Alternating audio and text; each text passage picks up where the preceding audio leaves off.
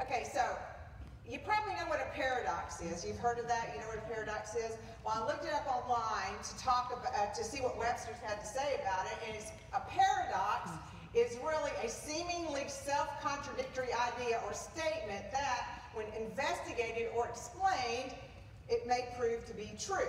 Like, for example, you may have heard the example of somebody saying that the biggest failures I've ever had were successes. Now, it sounds like that's opposite. How can that be? A failure can be a success, but if you start talking about it and looking at it, you can see how that sometimes when we go through failures, it sets us up for a later success. Or you've also maybe heard that a good way to save money is by spending it, and that sounds like a contradiction too, but sometimes you know that maybe you have to spend a little money in order to really get to where you save. Like if you were buying budgeting software or something, you got to spend a little bit of money in order to save it. So the Christian life is full of paradoxes, full of things that look like contradictions on the surface, but when you dig down in them a little bit, you find out that they are really truth there. And we looked at, so far, 2 of them, and there's more, but 2 of them in Mark so far. In chapter 8, we saw that Jesus said whoever saves his life is going to lose it, but whoever loses his life for his sake, loses his life for my sake and the gospel's sake, the same shall save it. And so it looks like a paradox, right? How can you save your life and lose it, or lose your life and then save it? And what Jesus is really talking about, losing our lives, our self-focus in the temporal realm, in the world now, and but that has the opposite effect in eternity. Or in Mark 10, we talked about whoever wants to become great among you must be your servant. And we talked about this just this semester,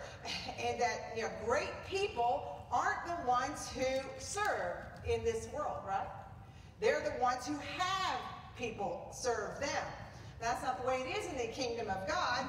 Serving others and serving God really elevates you far more than demanding others serve you. So you see the paradox there. So paradoxes help us see deeper truths when we start digging in them, rather than what's just on the surface. And so as I studied Mark 15 and this very familiar story of the crucifixion and the death and resurrection of Christ, I realized that this chapter is saturated with paradoxes, and they help us see, when we get below the surface of what's just happening there, we start seeing the real understanding of the crucifixion from God's perspective. Not just what's happening on the surface, but what is happening underneath.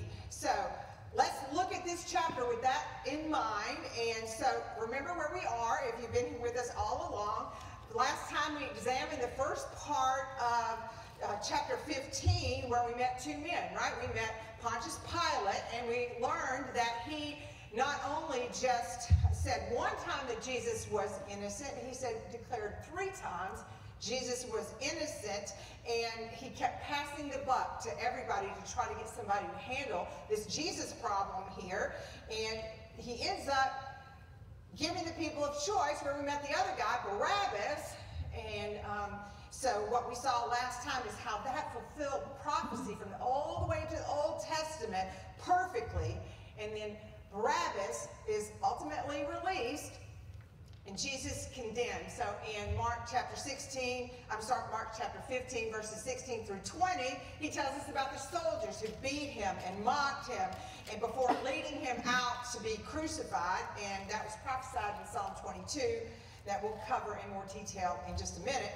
But we're going to pick up today in verse 21 to see the first paradox of the cross. That is, what seems to be weakness is really hidden strength. And so we see in verse 21, a certain man from Cyrene, Simon, the father of Alexander and Rufus, was passing by on his way in from the country, and they forced him to carry the cross. And so we got this guy, he's headed into the city as Jesus is heading out of the city. He's probably come in to do something with regards to what happened in Passover just the day before. And so he's on his way in to do something, and he's pulled out of the crowd and forced forced to carry Jesus' cross. Now, normally, the condemned in Rome were forced to carry this heavy cross piece. So it's, don't think 2x4 across your shoulders, think more railroad tie, this big heavy piece, all the way from the prison area, from where they were flogged, to the execution site. And the point I mentioned last fall about this is that the practice was for a purpose. It was to force them into submission. Now, they could have easily left this cross piece at the crucifixion site and then just brought the criminals out there. But remember, it was only the very, very worst criminals who are a threat to Rome and to Rome's authority who were crucified. So this would be, they did crucifixion in order to make a point. There's like, this is what happens to people who defy the authority of Rome. So they had the crosses out there on the thoroughfare so everybody passed by them. And so they forced the worst criminals to carry this weight because they were in a weakened condition after being flogged, that nobody could do this. It would force them to their knees. That was the point. Basically, the last thing that you're going to do here is kneel to the power of Rome. That was what they were doing there. But Jesus is too weak to get very far, and so they forced this guy Simon to carry his cross. So he looks very weak and without strength here. Now, an interesting aside, just as a note as we're going through this. Now, Mark names this guy as the father of Alexander and Rufus. Now, that's very unusual because we saw last time we talked about the way that you identified somebody during this time is by who their father was. Remember, we talked Simon Bar-Jonah. That'd be Simon, son of Jonah. So it was very unusual to identify somebody by their children.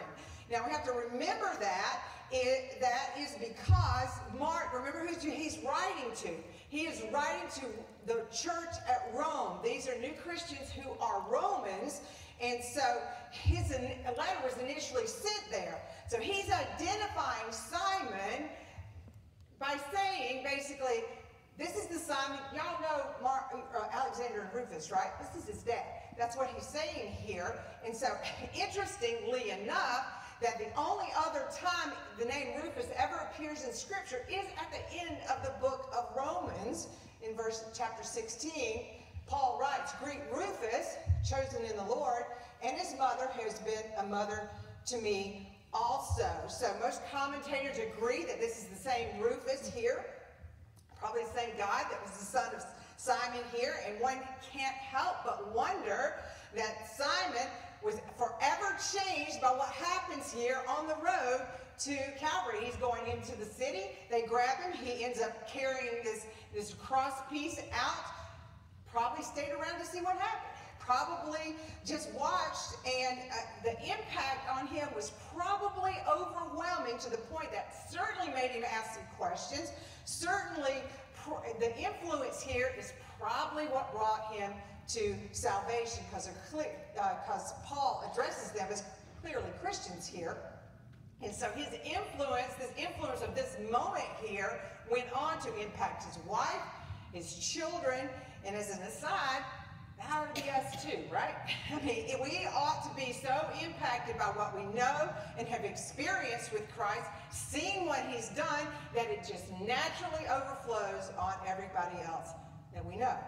Right? So this transformation in him ends up impacting him and certainly people through her, through his wife, Paul himself, and everybody in the Roman church. So back to Mark 15, go back to verse 22, go on in the story. They brought Jesus to the place called Golgotha, which means the place of the skull. So the word here can mean, brought can mean carried. It can also mean led. So whether they're actually carrying Jesus in his complete weakened condition, or they just ushered him along with the soldiers, this is a picture of extreme weakness and dependency in Jesus right here in this moment. But the paradox here is, of course, Jesus is not weak.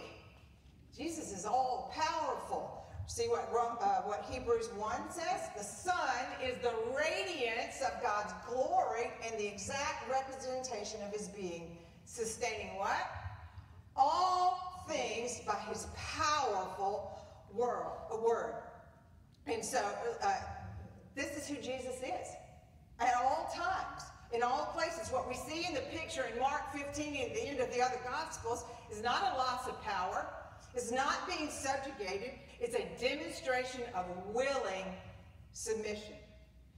His life is not taken from him. And we'll go into this more next time in kind of part 2 of this. But John 10:18 says, "No one takes my life from me, but I lay it down of my own accord." Willing submission, not weakness or loss of power. And go on to verse 23, Mark 15, they offered him wine mixed with myrrh, but he did not take it. So that this wine that was mixed with myrrh was an anesthetic drink. It was supposed to dull the pain of people who were being crucified because it was excruciating. And so the words there they gave him, they offered him, means they did it over and over and over again to try to help him relieve some of this pain. But Jesus refused, and he could have at least alleviated a little bit of the pain, but he chose to endure it with his full mental ability. So weakness is really not weakness in this moment, but power. And the next paradox, we move on. Shame is really concealed glory. Verse 24, and they crucified him, dividing up his clothes. They cast lots to see what each would get. So, first of all, this is fulfillment of the Messianic Psalm, verse 18 of Psalm 22. We'll come back to this again in a minute. So it's exactly what David prophesied hundreds of years before. And I hope if you got the emails and did some work before this, that you took some time to compare Psalm 22 with what you see in the Gospels. But David vividly and accurately describes exactly what's happening at crucifixion, even though crucifixion never even existed until all the way up to the Roman time. So he's describing something that he's not like he's going, oh, this is what it could be like. It's never happened before. And so, about shame, under Roman law, when they crucified people, remember it was making an example of them. You don't want this to happen to you. Don't defy Rome, because if you do, this is what's going to happen, was kind of what they did with crucifixion. And so the most shameful and humiliating thing that could happen to a Jewish man would be to be caught naked. Now, for modesty's sake, most of the paintings of Christ from the Renaissance era have a nice little drape cloth over him, but that's not the way it was. He was crucified almost 100% completely naked. So the soldiers took every last bit of dignity that he had in this moment. They took his clothing, and think of the shame and humiliation that this must be for him to be there on the cross, just from a surface viewpoint now. We're up on the top. That's what it looks like, right? He seems to be humiliated and mocked and jeered, but through his work in the moment, what's happening at this moment in Mark 15, what does Philippians chapter 2 tell us? But that one day, because of this, every tongue will confess that Jesus Christ is Lord to the glory of God the Father. And so this is a moment, actually, it looks like shame, but it's actually exaltation. And if we look in the whole of Revelation 5, just the end of it here, it says, John tells us that he heard every creature in heaven and on earth and under the earth and on the sea and all that is in them singing to him who sits on the throne and to the Lamb, the crucified Lamb, by the way, be praise and honor and glory and power forever and ever and ever. This is not shame. This is a moment of exaltation and a moment of immense glory. And then we go on to the third paradox of the cross, is that mockery is actually a testimony of truth. And this is a whole little section here that we'll go through verse by verse. But this shows how Jesus is again mocked and ridiculed over and over and over again. Verse 25 and 26, it was the third hour when they crucified him. The written notice of the charge against him read, "The King of the Jews." So Pilate first placed this placard over his head there, and it was intended to belittle him. And not only belittle Jesus, but belittle the entire Jewish nation. Basically saying, here's your king. Look at him in all his glory. Look what Rome has done to your Messiah, your King. We have beaten him and bloodied him. And he's gasping for every breath right here. It was intended to be sarcastic and degrading, but actually as a testimony of truth, right? Because what does the Revelation tell us about Jesus? That he is indeed King of Kings and Lord of Lords. And this whole passage, if you start at the beginning of 19 and read it, it reveals who God is, who Christ is in all his glory and all his strength. And so this is not, that testimony of Pilate is the actual truth. He is the King of the Jews and King over all things. And then verse 27, they crucified two robbers with him, one on his right and one on his left. This is also meant to be derogatory. You're just another common criminal out here with all the rest of them. Nothing special here. He's guilty just like the rest of them. And that would be the idea. But instead, the paradox here that we're seeing here is there's none more innocent than him. No one who lived was more innocent than Jesus was. 1 John 3:5 says, you know, he appeared so he might take away our sin, but in him is also no sin. Hebrews 7:26, such a high priest meets our needs, and there's all of these adjectives here. Jesus is holy, blameless, pure, set apart from sinners, and exalted above all the nations. So dying here with those who couldn't save themselves is the point, right? I mean, we can't save ourselves. He was dying to be made like us. They were pinned there by their own sin just as surely as we were, as surely as we are before we know him. And the thief who was there cried out, he's like, just save me, save me, he says. But realistically, it makes no sense if you're pinned there in crucifixion to call out to another person pinned there. What's he going to do for you? I mean, that doesn't even make any sense. But that's the paradox. It's in his death that released us all from the grip of death and gives us eternal life. That's what John 10 says. 10:10 says, the thief comes to steal, kill, and destroy. But what does he come to give? But life. Life to the full. Life abundantly is what some translation says. That's what is happening here at this moment. Not death, but bringing a life. And we got more mockery coming up in 29 and 30. Those who passed by hurled insults at him, shaking their heads, saying, so, you who are going to destroy the temple and build it in 3 days, come down from the cross and save yourself. It is amazing that this hostile crowd, right, they forgot everything else about Jesus except this one thing. They forgot about the miracles, they forgot about resurrection from the dead, and that they were healing all their friends, and these wonderful, the Beatitudes, and the Sermon on the Mount, and these awesome parables, and how he was calling out the Pharisees for their hypocrisy. And they seized on the one thing that they thought was blasphemous, and they didn't even get that right, because he never said he would destroy the temple. That's not what he said. What he said in John 2 is, destroy this temple, and in 3 days I will raise it up. He doesn't say, I'm going to destroy the temple. What he says here is he's not referring to what he's going to do to the structure that's behind him. He's saying, he's referring to what they are about to do to his body and prophesied his resurrection after 3 days. Here's the thing, the mocking mob, without knowing it, what they did was spoke truth. Is that on the follow out 3 days later, God raised up the temple of his body that they had destroyed on the cross, or tried to destroy on the cross. Their false testimony is really a true testimony, even a prophecy of Jesus' resurrection.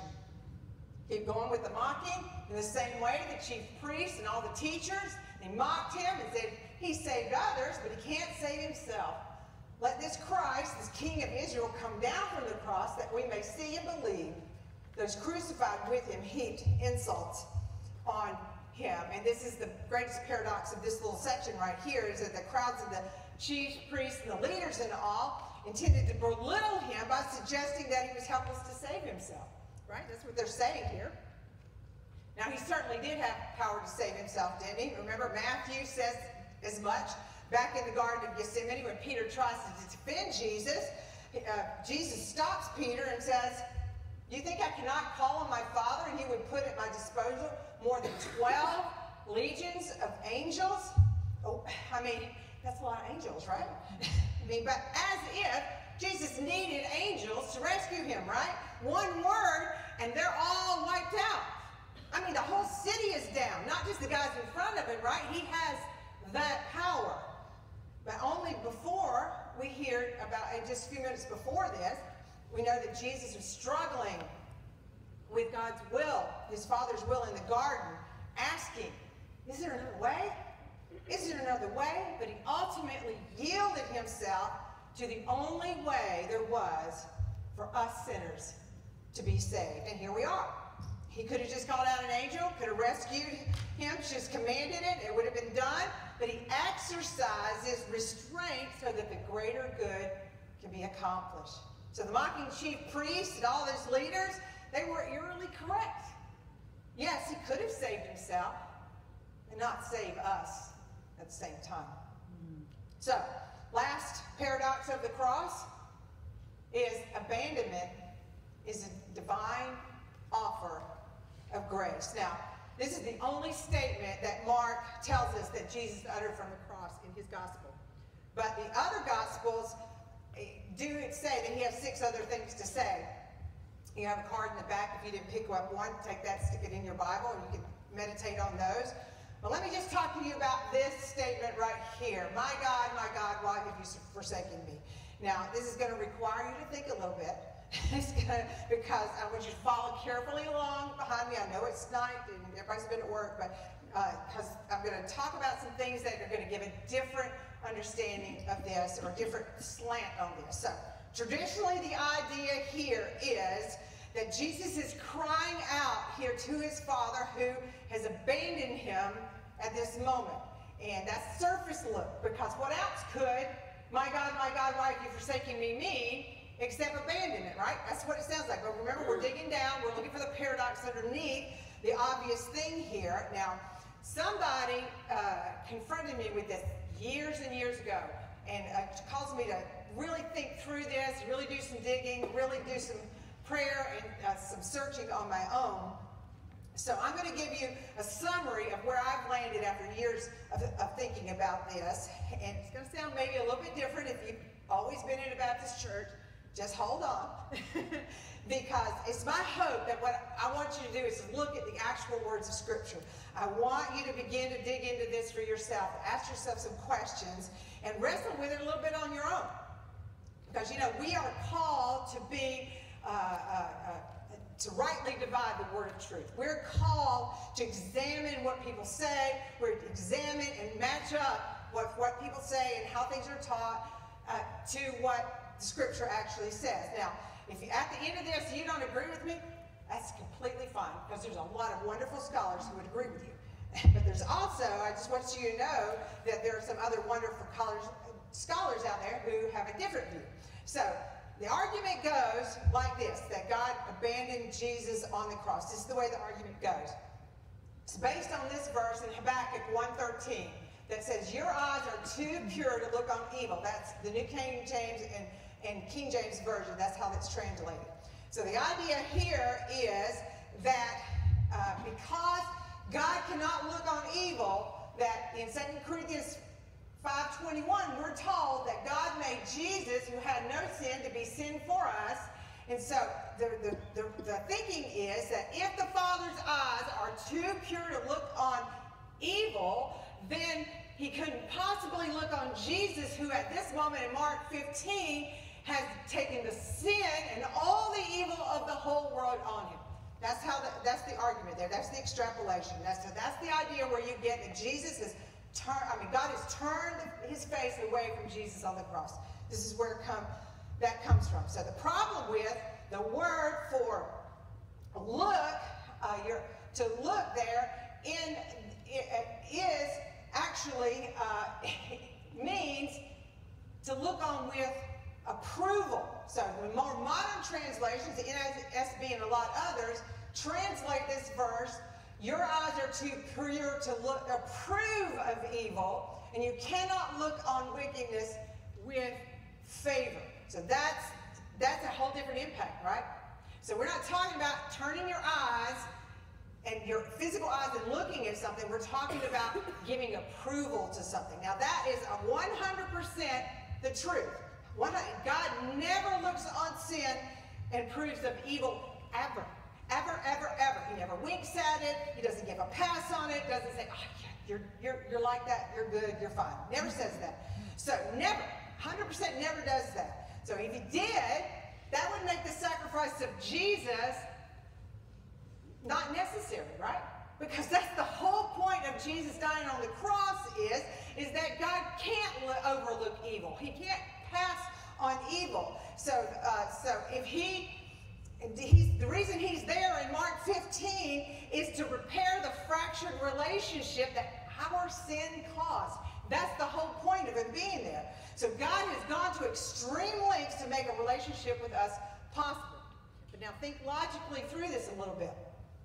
Does the Bible give us a picture everywhere, front to back, beginning to end, of God standing away from sinners and turning his face away from them? Is that the picture we get of God in Scripture? Think about the very first story of the Bible, right? So Adam and Eve sinned. What did they do? Run away, right? They run and hide. So we don't have a picture of them standing over there in the bushes sewing fig leaves going, we should probably go talk to God about this. That's not what happened, right? That's right. It's God who calls them. God who says, Adam, where are you? And he comes and finds them. He pursues them in their sin. He goes after them. And he's the one that makes coverings for them. He's the one, go on in the scriptures, he's the one that calls Abram out of Ur, right? He calls him. He finds Moses on the backside of the desert after he's killed the Egyptian. He goes after him. He sends the spies to go get Rahab. He sends Naomi to get Ruth in Moab. Jump to the New Testament. We just spent a lesson 2 weeks ago talking about how Jesus came after Peter and lovingly found him in his sin and restored him. New Testament on over, he's the one who finds Saul of Tarsus on the Damascus road, comes get him on his way to murder. What's more evil than that? This is the picture we get in Scripture of God. The whole Bible depicts God as the one who pursues and calls and convicts and even gives us the faith to believe. And then there's this whole, and if you want to go, wait a minute, I don't think God can be in the presence of evil. Now, let's go to the book of Job. What happens in the first chapter of that? Satan comes into the very throne room to have a discussion with God. So clearly, sin and evil don't cause God to turn his face away. Certainly not from his son on the cross doing the work that he was sent there to do. So he never stands back and turns his arm and says, you know what? You get yourself together, come on back over and I'll talk to you. That's not what he does. That's not who he is. He engages with us before we ever knew who he was. And that is grace. That is mercy. That's who God is. And so then somebody showed me this verse, actually in Psalm 22, that we're going to look at just a little bit more before we wrap up. And it realigned my thinking about this idea. Psalm 22, verse 24. For he, God, this is the Messianic Psalm, right? The whole thing's about Jesus, front to back. The whole thing's about Messiah. For he has not despised or disdains the suffering of the afflicted one. He has what? Not hidden his face from him, but has listened to his cry for help. Oh my goodness, what does that say? God has not hidden his face from the afflicted one. That is an actual verse about Messiah, written hundreds of years before this actually takes place in Mark 15. And God is present. God the Father is engaged with what's going on. And so this required me to rethink what I had learned all my life. It was a pivotal point of me bringing it into my line of thinking, bringing how I thought with what the Scriptures actually say. Okay? So, but the wrestling didn't stop there. So the question was then, if Jesus' cry on the cross is not God abandoning him, what is it? What is that happening there? And it's like, so I really started digging into scriptures, really started unpacking this, and the answer that I came to was found in the context of where this statement, my God, why hast thou forsaken me, comes from. It's not something that he just said first. This is a quote from this psalm, Psalm 22, which, by the way, gives us a vivid picture, once again, of all of the events of what's happening at the cross.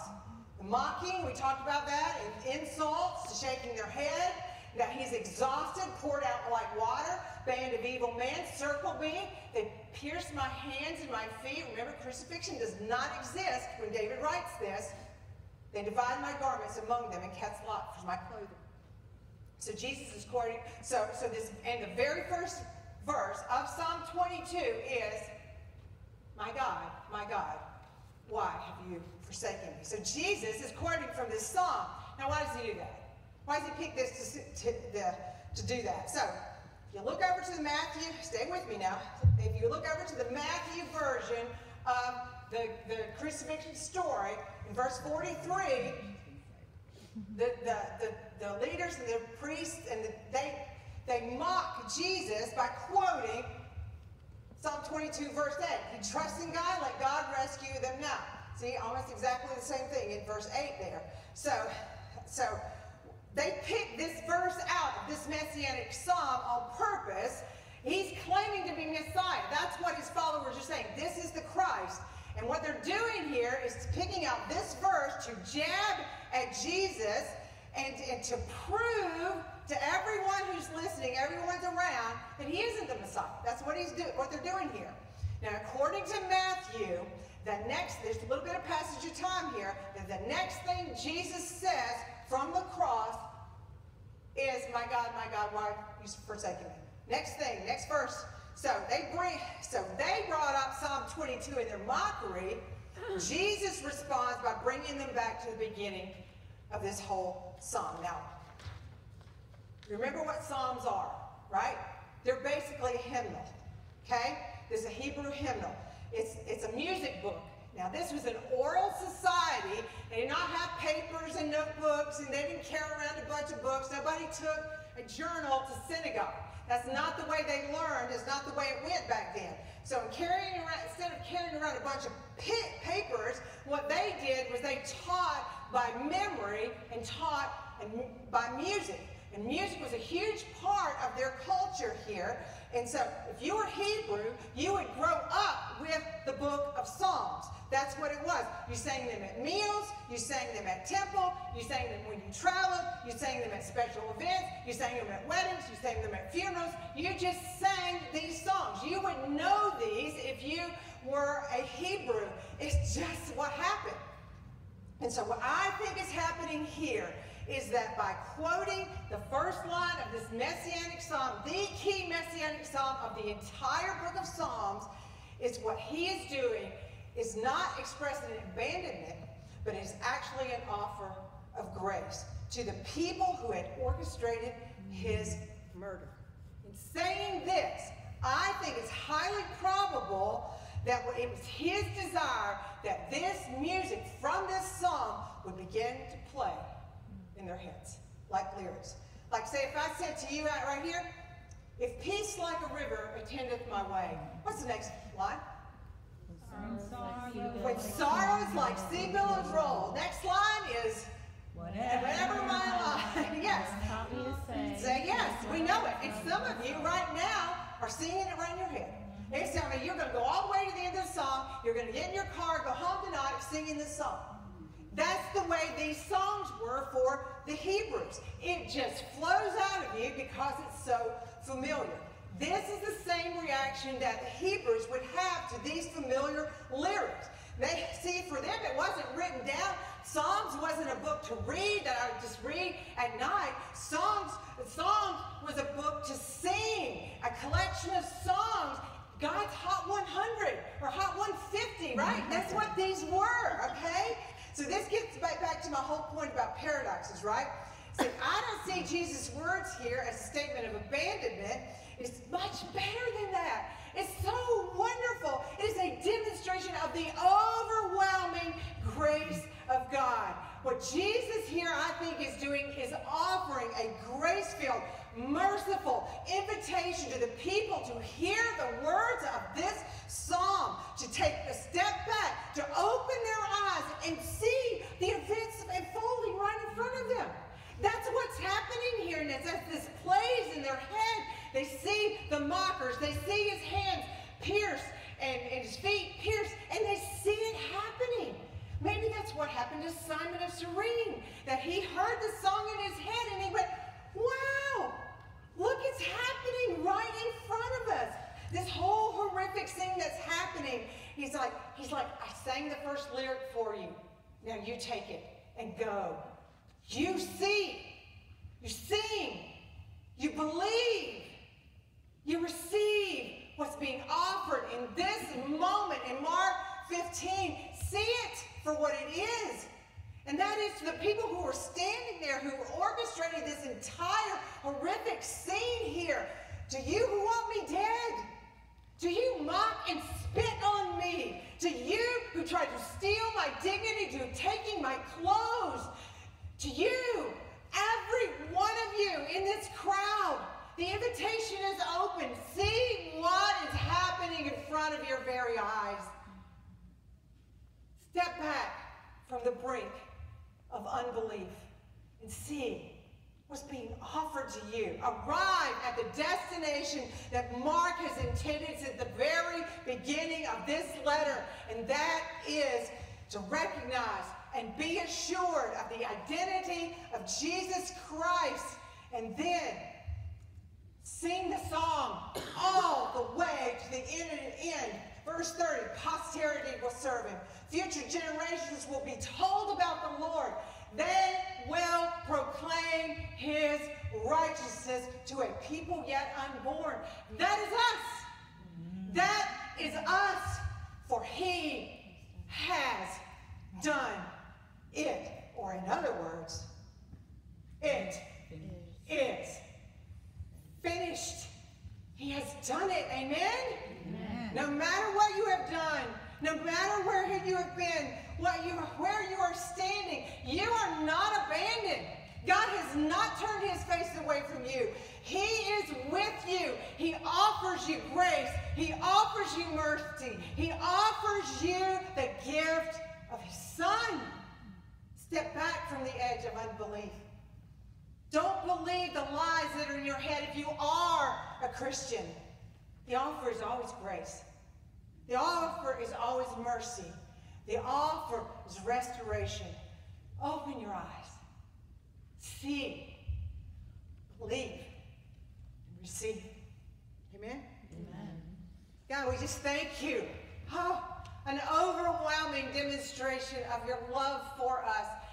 How can we ever get over it? Gosh, God, give us a renewed understanding of what happened in this moment. That we will not casually look at it and brush it off, but the overwhelming demonstration of your grace and mercy.